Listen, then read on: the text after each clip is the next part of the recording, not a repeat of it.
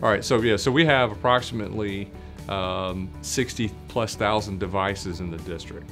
And that includes the Chromebooks, it includes Windows devices, it includes iPads. I do believe that it's essential that students get their same device back year after year after year, because it does bring forward good stewardship of that device. We wanted to build in responsibility and accountability here. So for the kids keeping the same device year over year was part of the responsibility piece of this.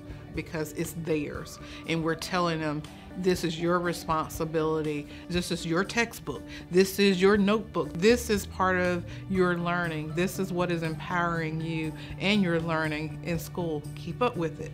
So Incident IQ has, for us, has been a great piece of software. When we collected a device, we logged within the system which slot that device went into. Again, when you first heard it, it was like, that's a crazy plan, you know, for us to be able to assign those devices in storage to a particular slot for that student in a particular box.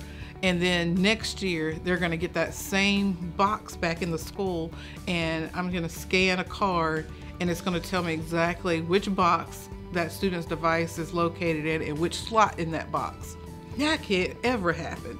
However, it did. And we were able to do that without creating long lines when we redistributed. Again, we probably had a few skeptics out there, but once they saw it in action, we came back to the principal's meeting at the beginning of the school year. Principal was like, okay, it really worked, and everybody was very pleased about how smoothly all of that went. The check-in, check-out, end of life, the whole cycle is handled within Incident IQ. Very intuitive product. Students, about 30-second transaction per child came in, received their device. It was automatically assigned within the asset management program, and we had no problems with that. To this day, we still track the same device from the initial implementation, and we're very proud of that.